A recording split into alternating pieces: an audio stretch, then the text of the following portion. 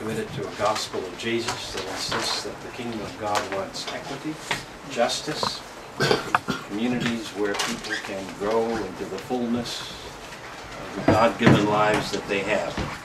The law of the land now is that an employer cannot discriminate against a person because of mental or physical impairment, because of color, because of creed, because of national origin, or because of gender.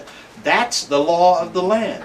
I wonder what would happen, for example, if the Black Workers Center would, in its contest with construction workers who will not hire, construction companies will not hire, did a symbolic, dramatic, nonviolent act of calling for the arrest of that employer for breaking the law of the land.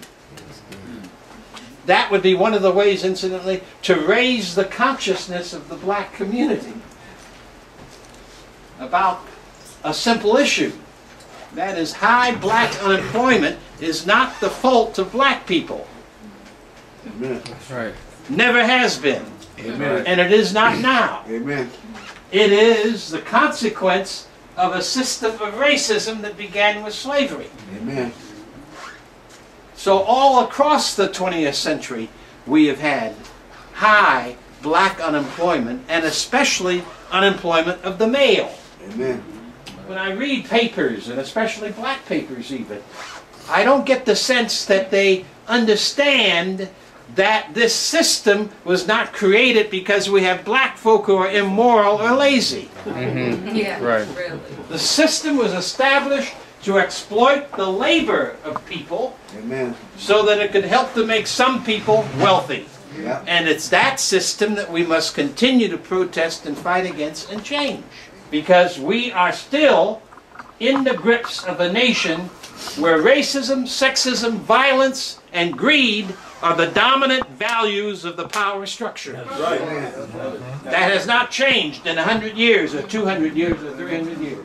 How many of you know that in 1865, the largest pool of plumbers in the country, and skilled plumbers, were the ex-slaves off the plantations of the southeast and south central part of the country. When 4 million slaves were emancipated in 1863, 1865, we were the largest body of skilled workers in the country. We were the electricians, the carpenters, we were oftentimes the surveyors, we were the brick masons, we were the cement workers, we were the plumbers, as I said earlier, we were the folk who put in floors, built houses, the largest group in the country.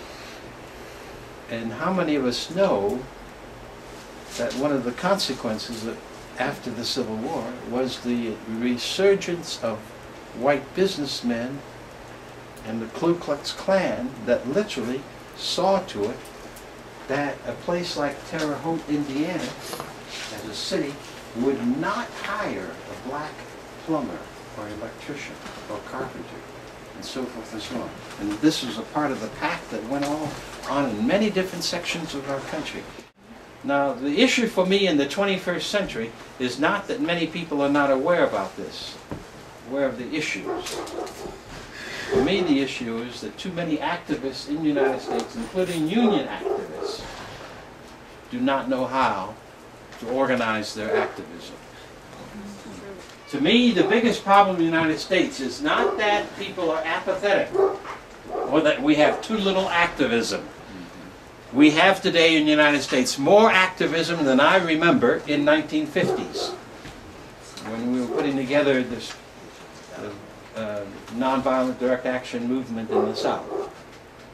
Much more activism, and many more problems. People see more of the economic problems. People see more of the problem of environmental justice.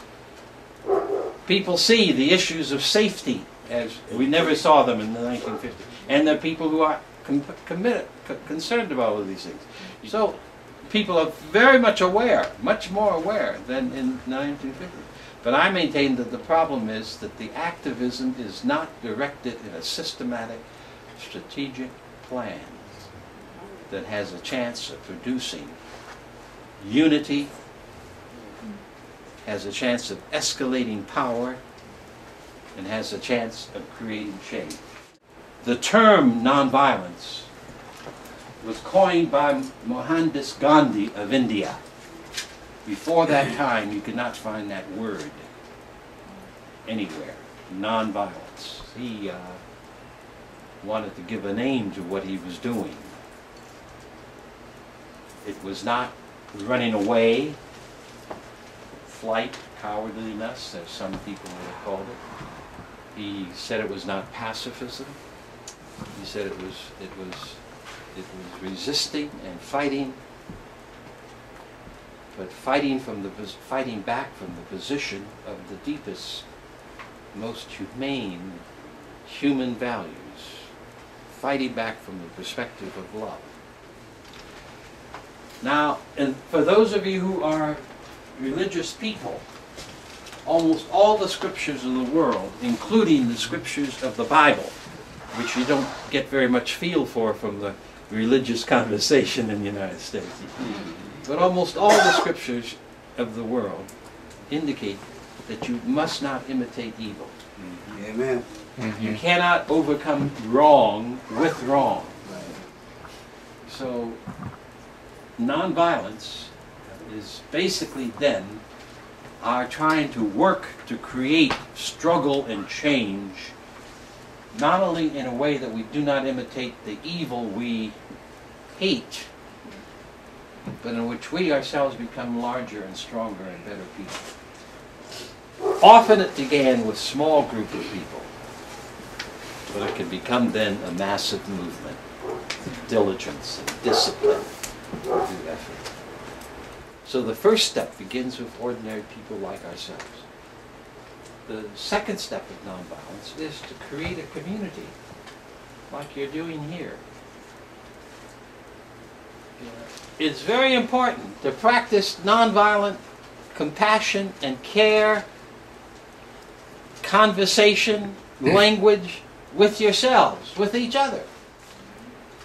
I want to give you a reference from the scriptures, because while Gandhi is the father of nonviolence, it can be said, the theory of nonviolence, the philosophies of nonviolence are extremely ancient. I will give you a reference to Matthew 5:38-48 in the New Testament, the words of Jesus. In that passage of Scripture, you'll recognize it, because it is there where it says, "You have heard it said of old, an eye for an eye and a tooth for a tooth." A very famous passage. Gandhi said, well, if you go eye for an eye, tooth for a tooth, very soon everyone will be blind and toothless. But in that passage, Jesus is not saying be a coward or run away. Jesus is saying in the passage, we live in the Roman Empire. And you can see the Roman soldiers around Galilee where he was talking. And what Jesus is saying is, you may not be able to change the policies of the Roman Empire, but you do not have to live taking the Roman Empire into your own heart. You have the power to say yes or no in a quiet way to the Roman Empire. You don't have to imitate them. So in this passage he says, do not violently resist the evildoer. Do not take an eye for an eye with the evildoer. A wonderful book on that passage is by Howard Thurman, a black mystic and preacher. Wrote a book called Jesus and the Disinherited. And he said, what you rarely hear black preachers or white preachers ever talk about, and I can speak because I've known this passage of Scripture all my life. He said that Jesus provides a survival kit. The gospel of Jesus is a survival kit to the people whose backs are up against the wall. And I go on to say, so that you can own your own life regardless of the environment in which you live. Mm-hmm.